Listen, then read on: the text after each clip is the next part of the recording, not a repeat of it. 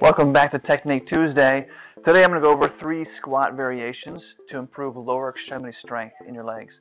So a lot of patients come into me feeling like they can't get up and down a curb, or when they go hiking, they go out and they have a hard time getting up any kind of step or kind of a staircase type approach. Folks have a hard time getting up and down the flight of stairs in their home or at a business complex or whatever the case may be. Lower extremity strength is imperative to be able to go out and enjoy unpredictable environments, whether that's hiking, but also, most importantly, avoid falls and be safe. So here's 3 squat variations to help you find success in strengthening your lower legs. The first one is a simple squat.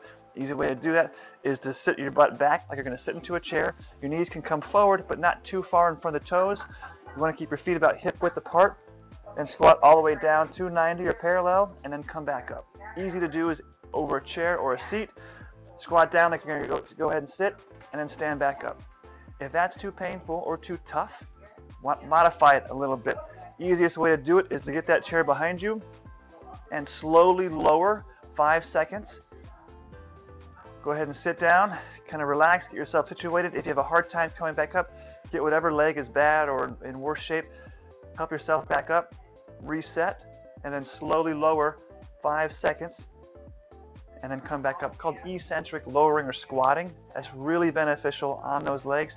Doing that about 5 to 10 times as tolerated, 2 to 3 sets of 5 to 10 times, as long as we're not getting more achy or painful in the knee or having more quad thigh fatigue or tired. What's going to happen, this can get really tired really quick, and I don't want you more susceptible to leg weakness later on in the day where now we're wobbly in the knees. Okay, the next one, if we can't quite get that low at all, get a chair or the back of a countertop or table, have it there for balance, get your knees over your feet about hip width apart, and we're just going to do a mini squat. Okay, just partial, come down, you can pause here and hold 3 to 5 seconds, and then stand back up nice and smooth.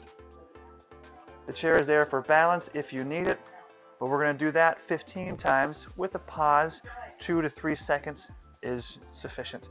These are easy, great ways to modify the squat to incorporate a lot of lower extremity strength through the quads, through the backside, the hips, and the hamstrings. That's going to help you with hiking, help you stay safe from falls, and also get around the house and neighborhood much easier.